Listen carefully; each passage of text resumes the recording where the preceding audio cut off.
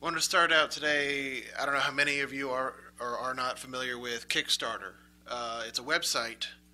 It's a crowdfunding website. What it does, people show up and they make videos or they distribute material for a project they want to accomplish. Whether it's a program they're trying to design or an event they're trying to get together, and they ask people to fund it, to back it, so that they can get the fundraising to launch the project, and then they can go from there. And they put incentives up, like rewards if you donate so much, stuff like that. There was one of the big ones that really started getting a lot of momentum for Kickstarter in the mainstream was Tim Schafer.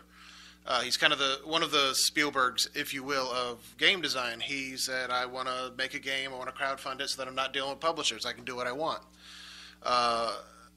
I don't have to deal with that middleman to get the game to the fans. And he only asked for $400,000 to get the game done. But because it's Tim Schafer, everyone showed up, and they funded the game for over $3 million rather.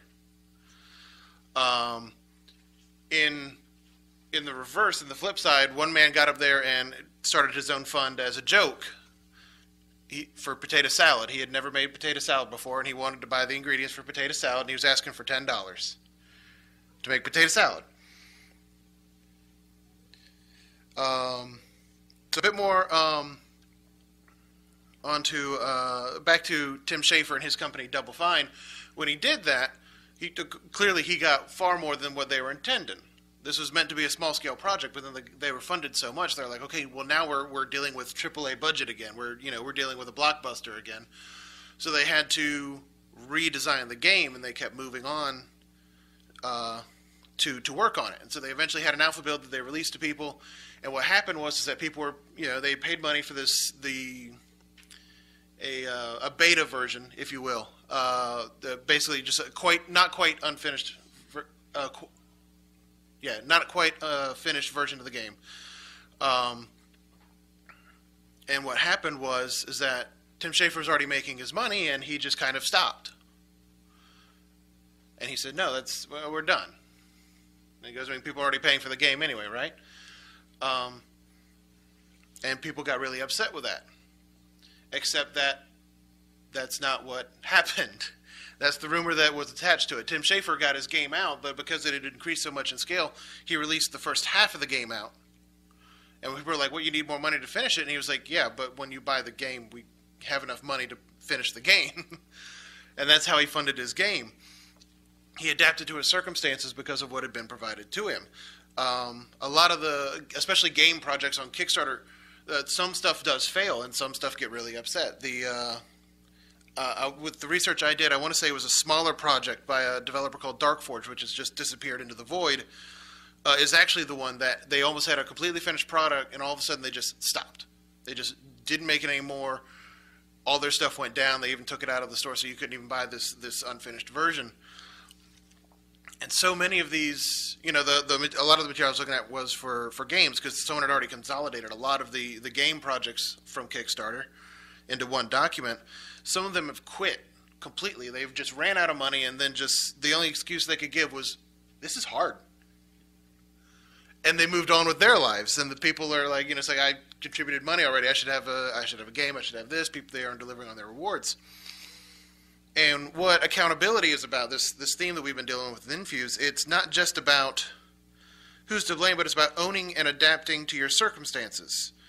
Blaming someone is easy. I mean, clearly these developers who did not count the cost, as we would say here, and then just completely flopped on delivering a game to people who had paid money for a game, they fell short of the mark. They couldn't deliver on the stuff. But blame isn't very useful. It's a reactive measure. It's not proactive. Accountability is what helps you realize in the actual circumstances themselves, adapt to it. Because blame, at the end of the day, doesn't solve the problem, but adapting to your situation does. As far as blame goes, just throwing blame around, we've had the issue with the gorilla and the gator these past couple of weeks, where people, you log on Facebook, and you got people blaming, where were the parents? By some reports, the they immediately want to blame the parents or the zookeepers or anything like that. It's not enough that tragedy is struck. Just be with the people who have had loss. Whether it was, the tragedy, yes, I'll say that the gorilla dying was a tragedy, albeit not as great a tragedy as human life being lost. But, those people have been with that gorilla for 14 years. Imagine if you had a dog for 14 years that you suddenly had to put down because he'd attacked someone. And when he had not done that before. Same thing with the kid. These parents, they have to pack up that kid's stuff and go home, and they don't have the kid to go with the stuff. There's no room for blame because it doesn't fix the issue. To move it to I think a better example for what I want to talk about, over in Flint, Michigan, with the radioactive, filthy water that they had over there. When it finally came out that, they'd screwed up and they'd let this filthy water get into the drinking system, that people had been drinking it for weeks, they spent months blaming other departments. Everyone was blaming each other on who was going to fix it, trying to say who was going to fix it, instead of just fixing it.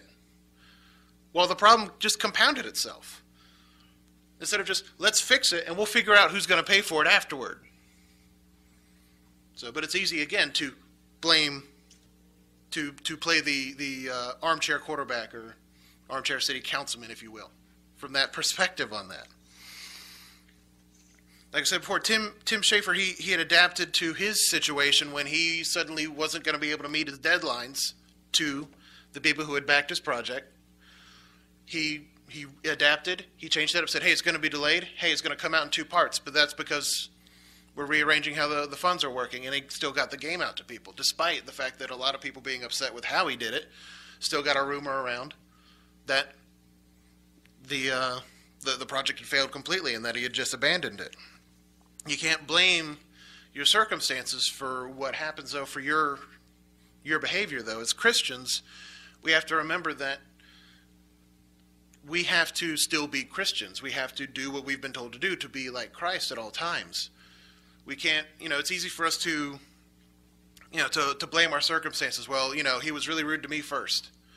Or he was, or, that's just my pet peeve. People like to claim their pet peeves. But that's an excuse for suddenly acting judgmentally or in an unchristian-like manner. And that doesn't cut it, because at the end of the day, if we're Christians here but only react unchristianly here, that's our fault. Well, no, let's look at Westboro Baptist Church. That's what people think of Christians as these days. Like, we love you so long as you conform to what we want to do. But they have that hateful attitude. I saw just this morning another article up on Facebook, how the Westboro has published that they plan to go protest the funerals of the deaths of these people that died in the Orlando shooting. Meanwhile, the person, that's not a Christian attitude.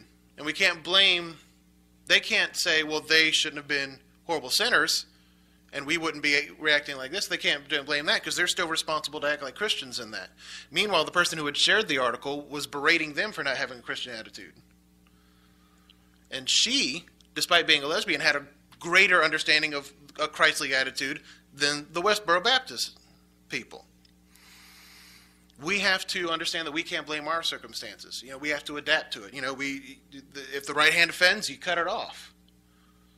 If the muscle's weak, you train it and get stronger. We have to be better Christians at all times. We can't blame our circumstances. We have to be better than what they expect of us. And to return back to Zach Brown, the man who asked for $10 to make potato salad, he got funded too. He made over $55,000 to make potato salad. And delivering on his commitments, he said that one of his things was any supporters, he would list off their names on video while he made the potato salad. It took him 4.5 hours to recite the names of his 6,000 backers while he made his first batch of potato salad. But he pocketed none of that money.